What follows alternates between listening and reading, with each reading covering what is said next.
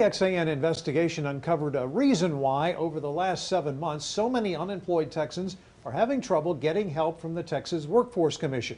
A contractor hired to help clear jammed phone lines says the commission will not let him and other workers like him into the system to fix problems with claims.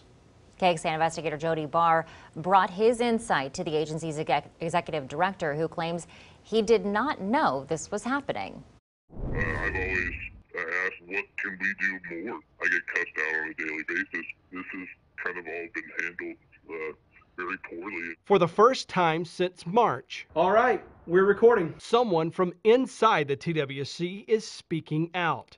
This person asked that we conceal their identity so they don't lose their job over what they're about to tell you.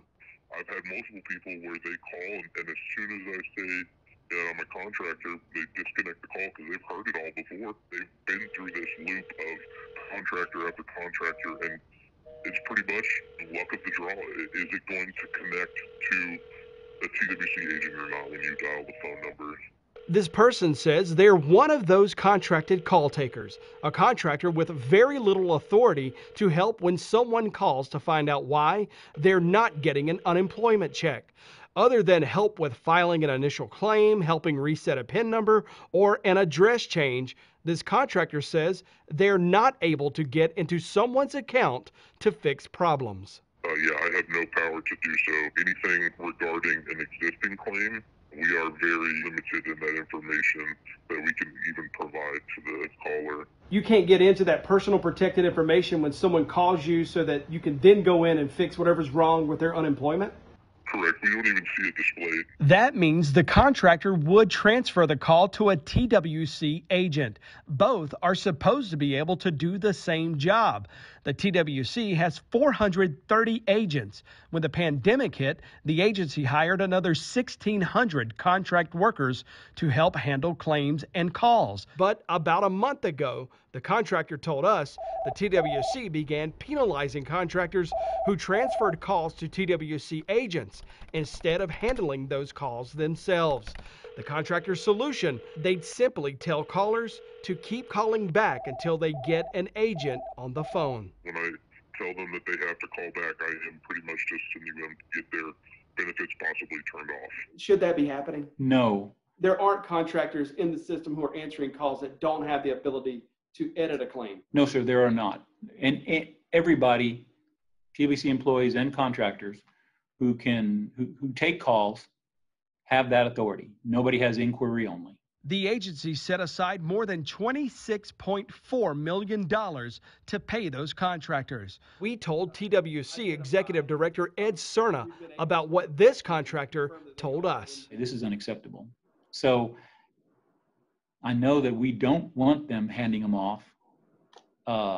And I know what I've been told, and I'll validate it, and I appreciate you bringing it to my attention, but what I've been told by our staff is all 2,000 of those call center operators, ours or contractors, have the same capability. My name is Jeremy Buchanan from Plano, Texas.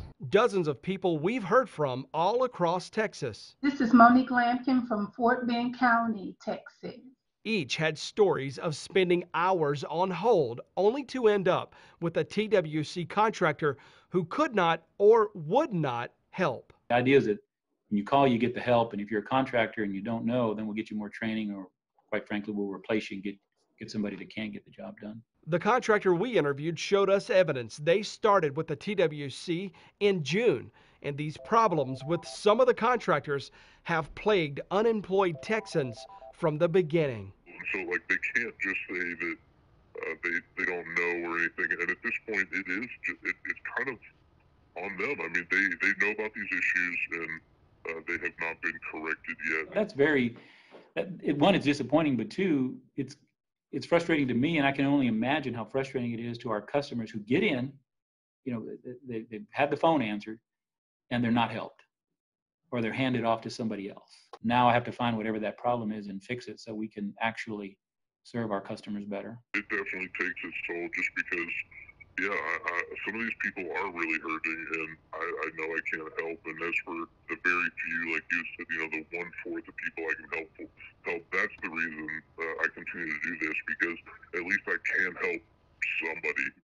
The TWC director told me he's investigating to make sure every contractor who answers a call provides the help needed. As for audits, the director told me the agency can see when someone calls in, who picks up the call, and how long the call lasted. The TWC can listen in from time to time, but there's no way to know when a contractor is not helping. The best way to let the TWC know when this happens is to report those instances. You can find out how to report that on our website, kxan.com.